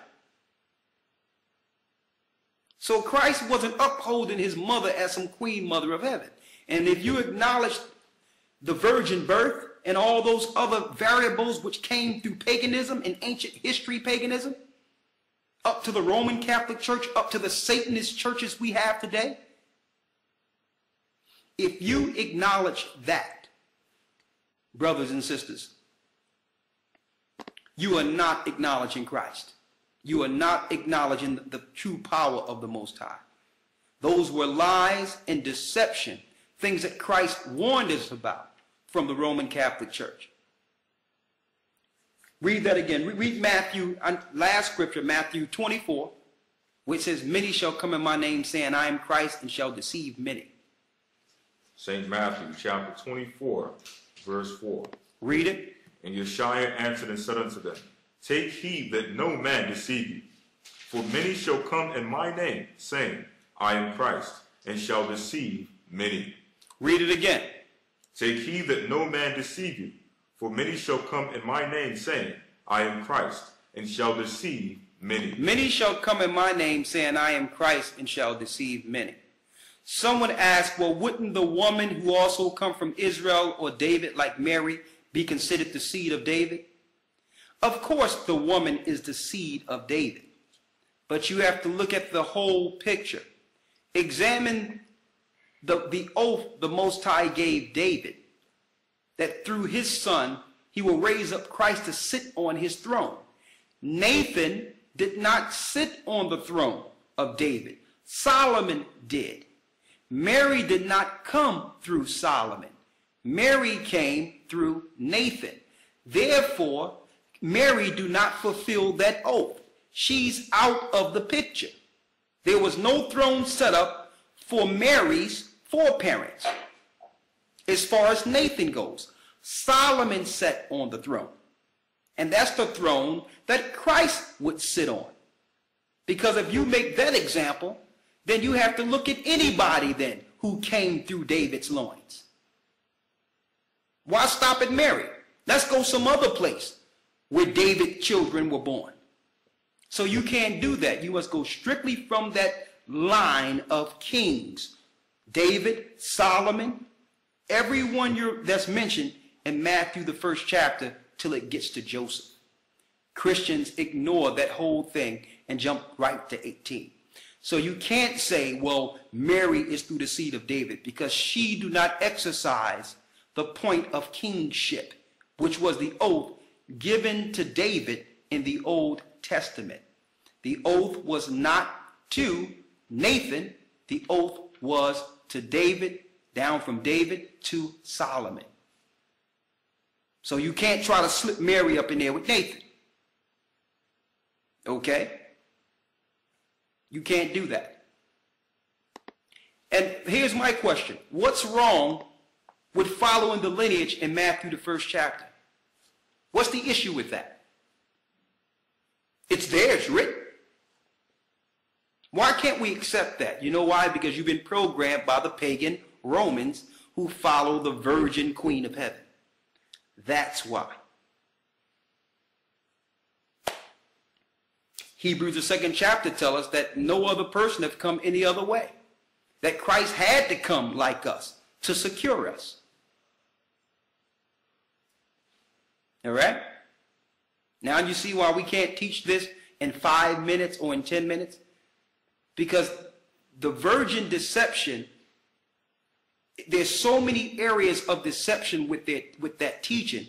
You got to break down the history, the precepts, every part of it. Because they'll do anything to sneak their virgin mother up in there. All right? So with that, I hope you got some understanding. And we'll open this up for questions. Now, after she was impregnated, Joseph didn't touch her again until after she had Christ. And then he dealt with her again and had more children. All right? Luke's account was before Mary and Joseph dealt, so you can understand. All right? So let me open this up for questions real quick.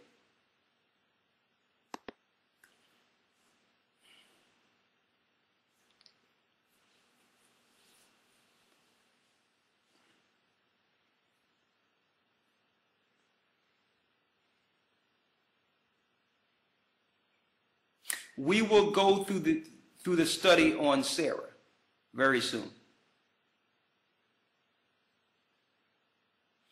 When you look at Proverbs 31, that woman is Sarah.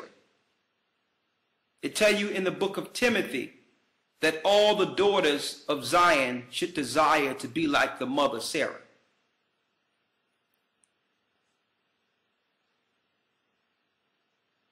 How do we know that that Luke the 3rd chapter was talking about Mary's parents?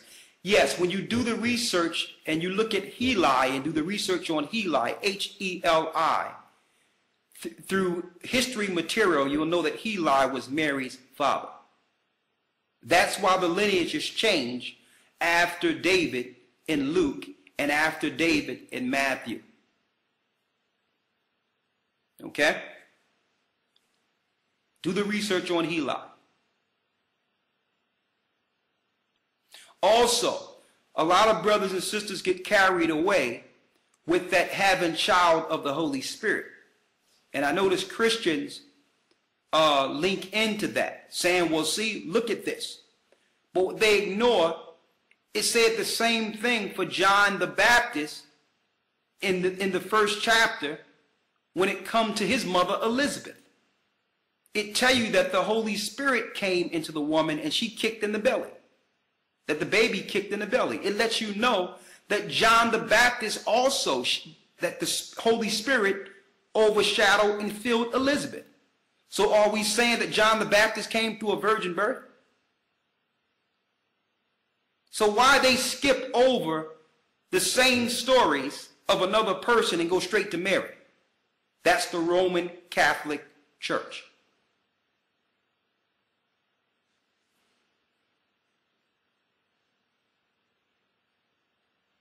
Okay?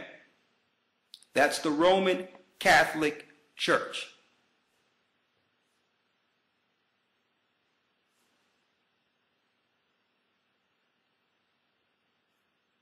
Read, yeah, Matthew 1 and 24 is talking about that, yes.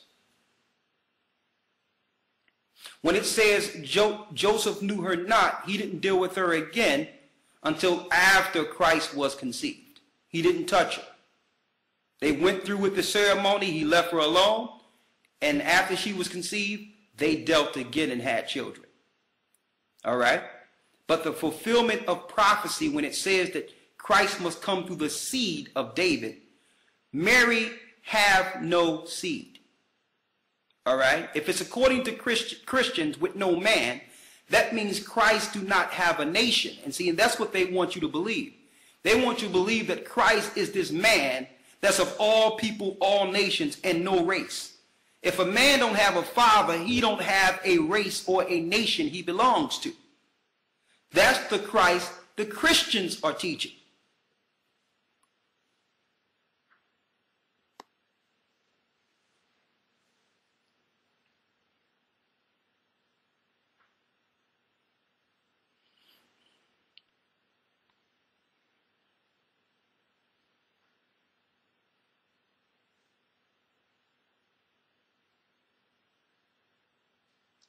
Someone asked about Satan in the book of Job. Even after Satan fell, he had access to go back to the throne. He could go back forth to the throne to accuse the brethren up until the time that Christ was crucified. And it tells us that in Revelation, the 12th chapter. The accuser of our brethren have been cast down.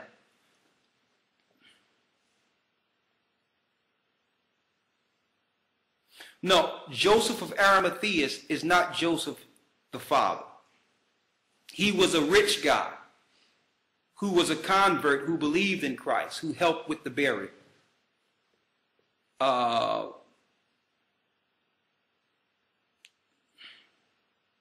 When it says he was born in sin, it tells you that he came through sinful flesh. How can he teach us to overcome sin if he wasn't born just like us?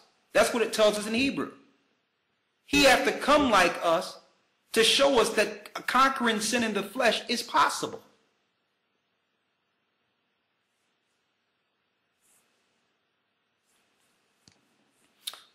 Someone asked about the isles of the Gentiles. In Genesis, it's not speaking of just Japheth being Gentiles. It's telling you where Japheth will reside. When you look at the Isles of the Gentiles, that whole land around the Mediterranean Sea, that's where Ham was, right off of Egypt, and that's where Japheth was, right at the coast of different parts of the Mediterranean. So it's not saying that Japheth is the only Gentiles. I don't know what people are saying. The Isles of the Gentiles is where the other nations predominantly were at after Noah's Ark settled. So it's not saying that Japheth are the only Gentiles. I don't know where people are getting that at.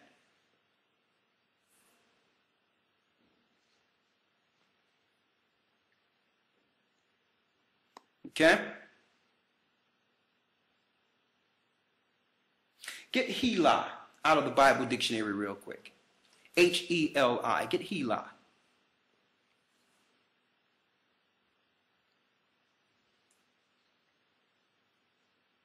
Mary's father name was not Joseph. Mary's father name is Heli. Heli. It says the father of Joseph, the husband of Mary. Or perhaps What? The father of Mary. Or perhaps the father of Mary. And that's why you see, as it was supposed, they put in parentheses, as it was supposed. Anything in parentheses was not there during the original translation in Luke 3. If you see something in parentheses, it was not there in the original translation. It was injected. Heli is the father of Mary. The curse of Jeconiah and his children is what happened to them after we fell in the Babylonian captivity. No longer would they sit on the throne. And that's what happened. Slavery and captivity happened and took him and his children from the throne. So that was already established. Some people look at that and say, well, the scriptures say that none of his sons will ever sit on the throne. It was talking about what happened in past history. It didn't say that it wouldn't happen in the future. Mind you, there's Old Testament scriptures telling us that a king would come and sit on David's throne. So people use that so that they can deny Christ. But listen, if you want to deny Christ, that's on you. You have no part in the kingdom of heaven. If you deny Christ before men, Christ will deny you before the Father. So you best be safe and just acknowledge Christ.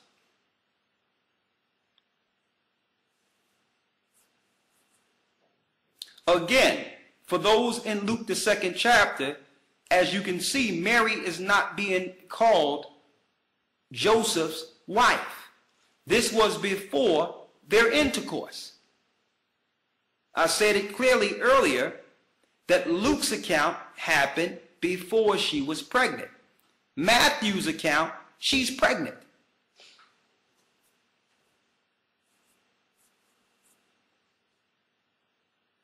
You got it.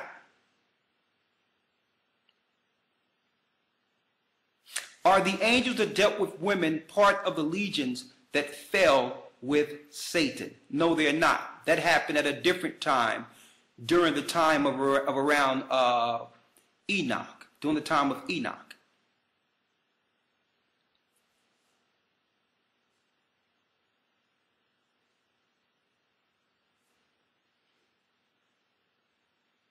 Ephraim is the father of the so-called Puerto Ricans. When you see Ephraim, you know it's also speaking about them, the so-called Puerto Ricans, and also the sons of Joseph, which encompasses Manasseh also.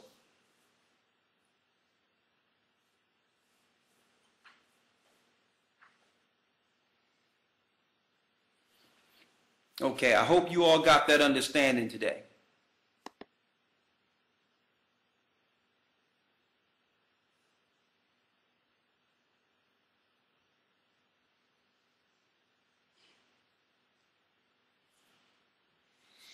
Someone asks, will I discuss Jeremiah 22 and 30 on Blog Talk Radio with Brother Soul in Black? No, I will not. And I'll tell you why. If he can just focus on that and not focus on the prophecies concerning Christ, then it's futile, because all through the Old Testament, it's the prophecies of Christ. You get on these shows and you talk to these guys who don't want to acknowledge Christ, it's futile. You'll get them in one spot and you will talk to them and say, well, what about that? And automatically they'll jump someplace else. I don't have no time for it. If they want to set up a radio show to deny Christ, we don't want to be no part of it. Let him stick with Jeremiah 22 and see what that does for him. Because number one, if Christ is not the sacrifice, someone need to ask anyone that don't want to follow Christ, why aren't you sacrificing right now? If Christ is not the king, why, if he died on the cross so that we can be without sacrifice? So why is it you're living under Christ's grace, but yet you are operating and claiming that Christ is not king? So no, I don't have no time to go on some station and argue something which is minute. And it's futile. If people want to deny Christ, we have nothing to do with it. I'm not here to argue whether or not Christ is the Savior. We're here to put this out into the wind, and those who believe in Christ shall be saved.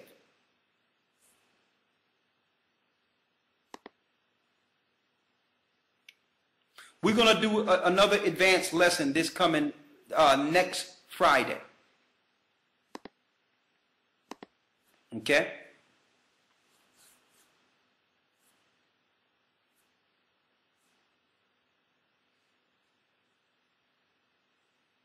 Someone says, if not, how do you resolve the curses placed over Coniah's lineage? We don't resolve it. Do you see someone sitting on the throne of David right now? Do you see Judah sitting on the throne? So we're suffering the curses of Coniah right now. That's how you resolve it. Where Judah sitting on the throne at? So we're suffering the curses. That's how you resolve it. Showing during that time of Coniah, we lost the throne. We went under Babylonian captivity, and we've been slaves ever since. When Christ came, he didn't sit on no throne. Where do you see, when Christ came, what throne did he have with the disciples? Go to Matthew 19 and 27. This is how you resolve it. So these guys who trying to deny Christ and going into Coniah and Jeconiah, they are babes in the word. They are totally young in the understanding of the Bible. Common sense will tell you that the scriptures was fulfilled because there was no one from Judah who sat on the throne since then. When Christ came, he did not sit on the throne. So he need to get out of Jeremiah 22 and go someplace else. Because if that's where he's sticking at, he need to learn again. Get Matthew 19 and 27. Read it. St. Matthew chapter 19 verse 27. Read it. Then answered Peter and said unto him, Go ahead. Behold, we have forsaken all and followed thee. What shall we have therefore? What shall we have therefore? Read. Verse 28. And Yeshua saith unto them, Verily I say unto you, Verily I say unto you, that ye which have followed me, in the regeneration when the Son of Man shall sit in the throne. ye that follow me in the regeneration. That's not reincarnation. That's talking about the Most High regenerating our flesh and our spirit again. When we become new, when the dead in Christ shall rise. It says, when ye who followed me in the regeneration, read. When the Son of Man shall sit in the throne. When the Son of Man shall sit on the throne, proving to you that Christ did not sit on any throne when he came. Read. When the Son of Man shall sit in the throne of his glory. Go ahead. Ye also shall sit upon 12 thrones, judging the 12 tribes of Israel. You shall sit on 12 thrones, judging the 12 tribes of Israel. So when someone go into the curse of Jeremiah 22, you look at him and say, look at us. Do it look like Judah sitting on a throne to you? We are suffering the curses. We're still under it. What are you talking about? Did Christ sit on a throne when he came? So what are you talking about? Okay? Christ will fulfill that when he come back, when he returns. Okay? Christ will fulfill that when he returns. That's how you answer that. I've dealt with people with Jeremiah 22 all day, and they sit there and look, and it's this blank stare they have on their face when you finally explain it to them. And they wondered why they waste so much time on something that was futile. And what I ask when they come there, I'm like, the first thing I ask is, are you trying to say Christ is not the Savior? That's why you're going there? Because Christ didn't sit on the throne when he came. So what are you going there for now? These are the same people who want to deny Christ, and we have no time for it. Okay?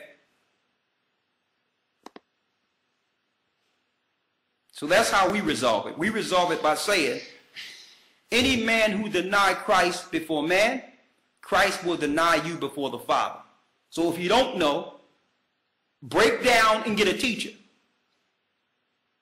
Stop being YouTube and internet teachers when you haven't learned anything.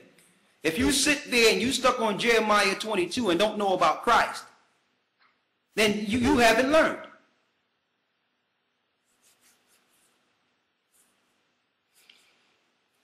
Someone asks, how do we know we are Hebrews if we can't track our grandparents? Faith, Well, there's only curses that pertains to our foreparents. Right now, a Chinese person can't say, a Chinese person in Upper China cannot say that they're Hebrews if they didn't suffer the curses written of in the scriptures. Did they go into cargo slave ships? Did they suffer what Deuteronomy 28 says? The Most High is perfect in his prophecy.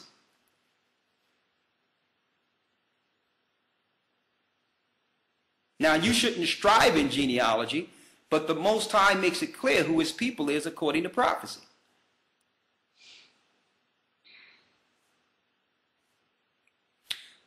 Let's see here.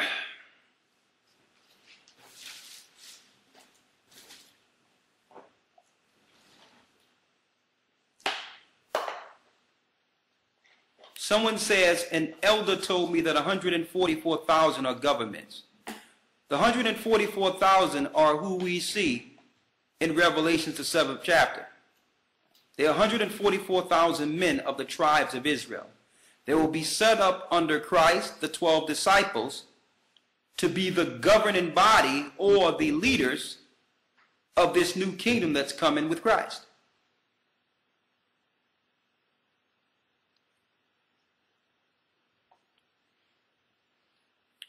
I don't know any Hebrews that didn't go into captivity in some fashion. Okay? Even the people over in Africa are serving the Western world, and they didn't go anywhere. Let's see here.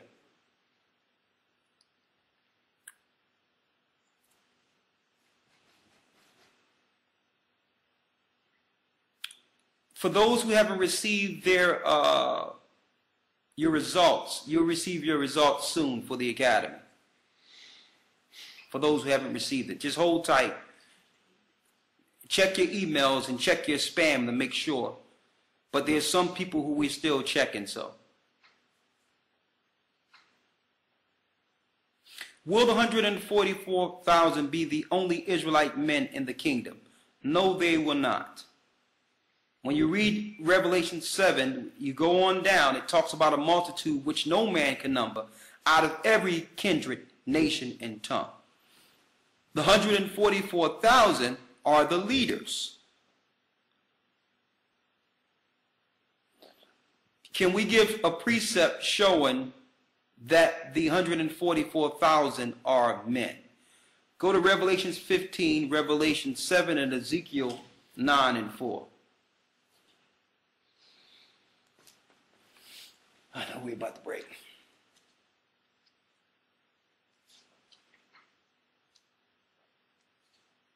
Revelation chapter 7, verse... Revelation 7, and read where it says 144,000 of all the tribes of Israel. Verse 4. And I heard the number of them which were sealed, and there were sealed 144,000 of all the tribes of the children of Israel. Now, how do we know those are men? Hold that and get Revelations 15 and 1. Revelation chapter 15, verse 1. Read it. And I saw another sign in heaven, great and marvelous, 7 angels having the 7 last plagues, for in them is filled up the wrath of the Most High. And I saw as it were a sea of glass mingled with fire, and them that had gotten the victory over the beast. And them that have gotten the victory over the beast, go ahead. And over his image, and over his mark, and over the number of his name, stand on the sea of glass having the harps of the Most High. Go ahead. And they sing the song of Moses, the servant of God, and the Lamb, and the song of the Lamb, saying, Great and marvelous are thy works, Lord God Almighty, just and true are thy ways, thou King of saints. Who shall not fear thee, O Lord, and glorify thy name? I want the one where it talks about the mark, about the name of the Most High. Revelation chapter 14, verse 1. That's the one I want. Revelation 14 and 1. Read. And I looked, and lo, a Lamb stood on the Mount Zion, and with him 144,000. Same ones you read in Revelation 7. Read. Having his Father's name written in their foreheads. Having his Father's name written in their foreheads. So they know the name of the Most High, these 144,000. Okay, it's not talking about a bunch of people running around speaking the Tetragrammaton. It's going to be 144,000 with the Most High's name sealed in their mind. Now hold that and get Ezekiel 9 and 4. Ezekiel chapter 9 verse 4. Read. And the Lord said unto him, Go through the midst of the city, Go through the midst of the city, through the midst of Jerusalem, and set a mark upon the foreheads of the men that sigh and that cry for all the abominations that be done in the midst thereof. know that the mark of the seal of the Most High is on these 144,000 according to Revelations 15 and Revelation 7. Read. Verse 5. And to the others he said in my hearing, Go ye after them, go ye after him. Go back to Ezekiel 9 and 4 again and read it. Ezekiel chapter 9 verse 4. And set a mark upon the foreheads of the men. The women, The men. the children, The men. the women. The men. The what? The men. The who? The men. The men. M-E-N. The That's- mark is on the men. The 144,000 are men. Can you see that? Now they're sealed, the blood of Christ sealed the women and children who are under that man's mark. The same as the blood that was on the door coming out of Egypt during the Passover. If that man's house had the blood on the door, then the death angel would pass over the whole house. The whole house under that man was protected. So even though it's 144,000, there's many people that falls under that one man's mark. Okay?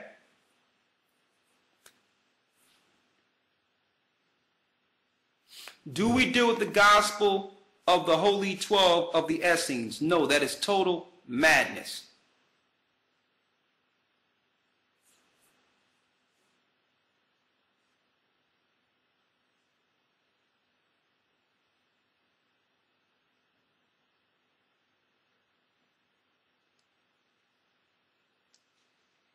We got one more scripture, then we got to pray out because we well over the time.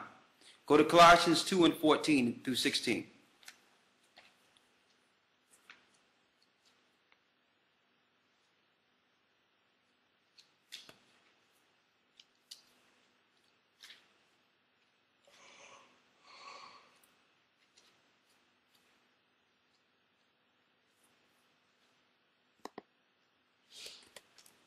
Colossians chapter 2 verse 14. Read it. Blotting out the handwriting of ordinances that was against us. What was the ordinances that was against us? The ordinances that was against us was the law of death. If we didn't follow some of these ordinances, it meant death. How did Christ blot out death? He died for us. So that's not saying blotting out all the laws that the Christians are speaking of. He blotted out the fact that we're not judged immediately for sin. That's death. Read. Blotting out the handwriting of ordinances that was against us, which was contrary to us, and took it out of the way. Go ahead. Nailing it to his cross. So when Christ was nailed to the cross, what happened to him? He died. So that's the part of the law he took out of the way. The fact that if we sin, immediately you die. That what was nailed to the cross, not all the laws. If that's the case, people can do whatever they want then. Read. Verse 15. And having spoiled principalities and powers, he made a show of them openly, triumphing over them in it. Go ahead. Let no man therefore judge you in meat or in drink. Let no man therefore judge you in meat or drink. Read. Or in respect of an holy day. That means if someone don't follow the Sabbath, we can't go amongst them and start killing them. Because according to Numbers, the 15th chapter, if you were working on the Sabbath or you didn't follow the Sabbath, you would die. That's death. So that's not saying that Sunday worship is okay. That's saying that through the grace of Christ, we can't judge you for not following the Sabbath. But that's not stopping the Most High from judging you. He said, remember the Sabbath and keep it holy. That's what he said. So if you don't follow it after you've been warned, then when the judgment comes, you have to face the Most High with that. So we're not going to judge somebody according to them not following the Sabbath. Have you ever seen us running inside a church and start killing people because they were there on Sundays? Where's the judgment? We're not doing nothing to nobody. We're telling people that Sunday worship is not the day the Most High said worship. We're not judging you. Read. Let no man therefore judge you in meat. So we don't judge you when you don't eat the right things. Read. Or in drink. Or when you drink the right things. We're not doing nothing according to the law against you. Read. Or in respect of an holy day. So if you don't follow the Sabbath, we can't go into the law and judge you accordingly. Read. Or of the new moon. Or of the new moon. Or of the Sabbath days. Or of the Sabbath day. So we can't go and do those things.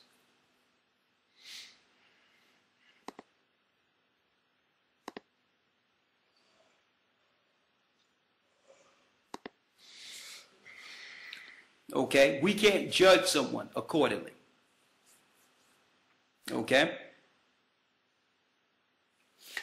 Last but not least, before I go, there's a new statement out there.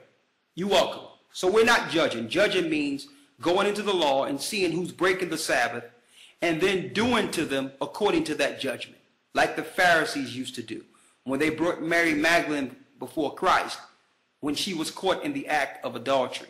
They was ready to judge her according to the law. Don't worry about that Ephraimite 777. He's been banned.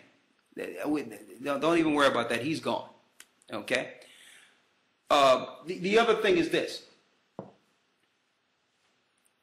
Last but not least, when it comes to the academy, there's a new statement out there where people are claiming that it's selling the gospel or selling the word. It's amazing to me how people come up with this stuff.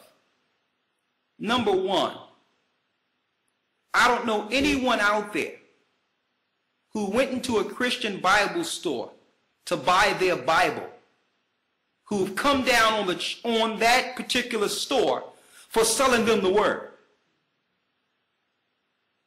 Why is it, we're not selling Bibles here. So why is it we're antagonized because we want a private class for brothers and sisters who want a private setting to learn, and they're not being forced to do it. This is what they want. But yet, Christians are selling Bibles all over the place, and no one is saying anything about them selling the word. Now, that's selling the word. Shouldn't Bibles be free then? See, but it's a problem when they see brothers are doing something and the work is fruitful. That's the problem. They're just upset because if they had a class, no one would want to pay for that. No one wants to deal with their madness. No one wouldn't pay 2 cents to hear anything from them because people wouldn't pay for the class if they wasn't getting something from it. Okay? And I'm glad we have it this way. And when I hear these statements and all that, it's good because these people shouldn't be in it anyway.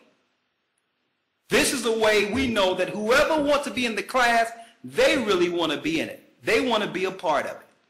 So I'm glad that there's a price for the class, because we will be contended with people like that, and the lessons will never get taught for those who came in the right spirit.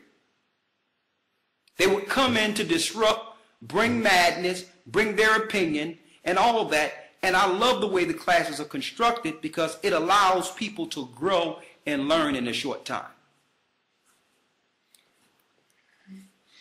Okay? So I just want to make that clear for you, brothers and sisters, okay?